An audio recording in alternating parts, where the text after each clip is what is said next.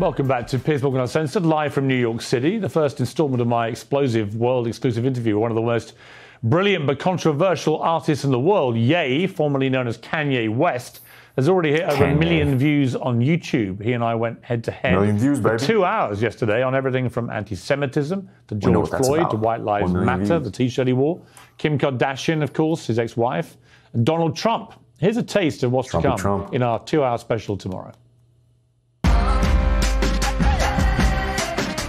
The interview everyone has been waiting for. You're being a Karen. I'm not a Karen. Piers Morgan speaks exclusively to Ye, explaining his controversial comments on George Floyd. As the most influential person on the planet, I am questioning it. Kim Kardashian. Would you like one day to get back with Kim? And his anti-Semitic tweet that got him kicked off Twitter. It is racism when you say I'm going death for Jewish people. No, it's not. Interview adjourned. And then he walks out of the interview. He walks out. And then he walks back in and apologizes. I will say I'm sorry for the people that I hurt.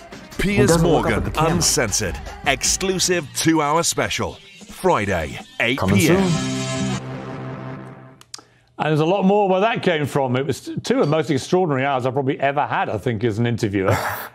Ye is no normal interview subject. He mocks my British accent. He delights in being uncensored and then really tests the waters of our lack of censorship. Yeah, baby. He's rude about a lot of people. He's warm in parts where I didn't expect him to be. He's funny. He's outrageous. He's shocking.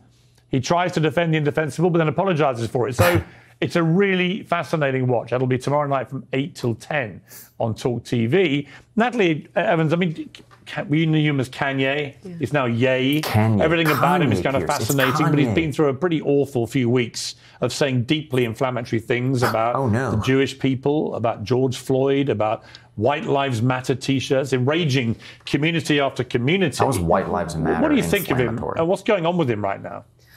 Well, I think he's clearly a very confused, very vulnerable guy I mean, as you said in your interview, you know, he has this huge platform, you know, he's the most influential person in the world.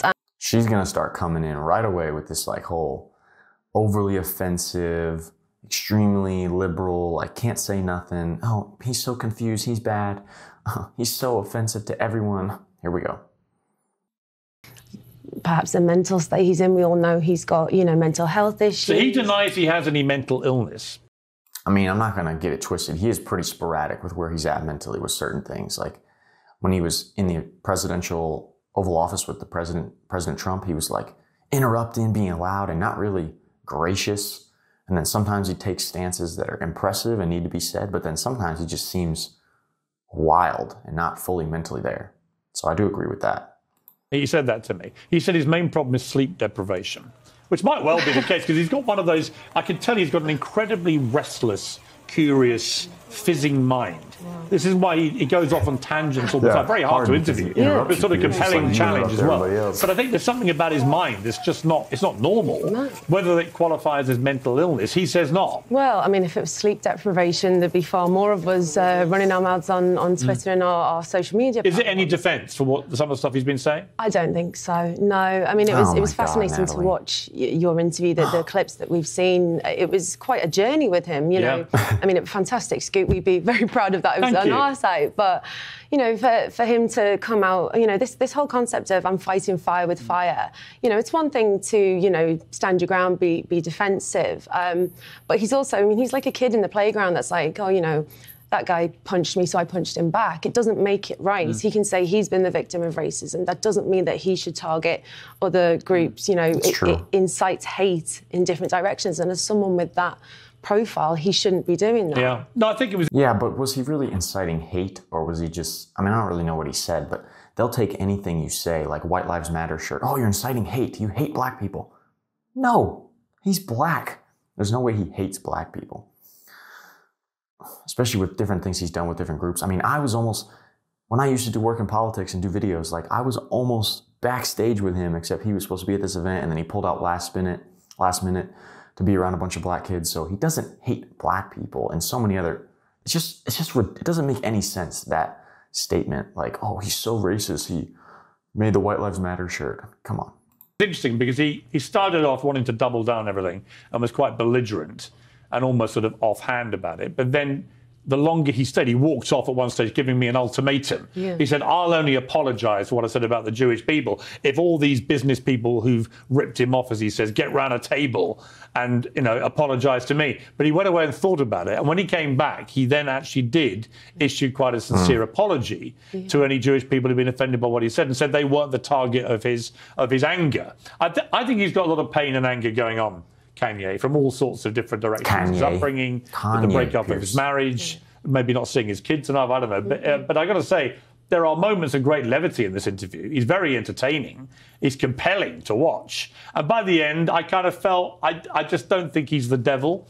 He's certainly not the angel you may want people to think he is. But it'd be interesting what people think. Yeah, for sure. I mean, the kind of, it was fantastic the way you actually did kind of tease that apology out of him. You know, he clearly was not looking to do that. And yeah, maybe storming off again. I mean, a lot of the parts of the interview were quite childlike. Well, there's a bit when he says to me, you know, I'm trying to give him advice about if I were you, I think I would think about what I said. Like, la, la. He says, la, la, la, la. And then he says, how rich are you? Well, not as rich as you, obviously. And he said, exactly, so why should I take your advice? Is it somehow only money is the currency for being able to offer wisdom? That is actually true. I have heard that statement from Kanye West, from, I don't know, somebody. If you hear it online, like, oh, you're not as rich as me, so why would I take advice from you?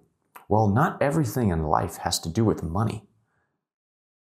We can all offer each other advice in different categories, and they can be valuable pieces of advice, and yet that person can be absolutely broke. We don't have everything figured out. So that idea of, oh, well, you're not as rich as me, so I can't take your advice, that makes no sense. I said to him, well, why don't you actually listen to my advice? And if you like what you hear, then it has nothing to do with money. Yeah, I mean, everyone is perfectly fine to disagree. I mean, I completely agree with you. He's been through a lot, and he's been through it on a very, very public forum. You know, it's no easy thing to go through. But it doesn't, you know what? It doesn't defend the indefensible. No, not He says some indefensible things, but I call him out on those, and it's an interesting challenge. Natalie, thank you very much indeed. Good to see you. Well, we're going to see the full interview soon, or it's already up by now. I'm going to keep track of it and put some videos out and do a reaction video live as it comes out. Yeah, it's coming soon, the Piers versus Kanye West interview. I love this teaser so we can see really what the heck goes on in this full thing. If you guys want to see more videos like this and see if the full interview is out right now, I'll put it linked up above and down below. If you want to see more videos like this, feel free to subscribe. And as always, thanks for watching.